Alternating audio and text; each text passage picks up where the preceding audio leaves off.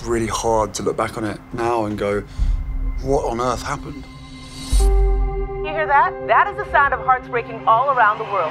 She's becoming a royal rock star. And then everything changed. There's a hierarchy of the family. You know, there's leaking, but there's also planting of stories. There was a war against Meghan to suit other people's agendas. It's about hatred. It's about race. It's a dirty game. The pain and suffering of women marrying into this institution, this feeding frenzy. I realized they're never going to protect you. I was terrified. I didn't want history to repeat itself.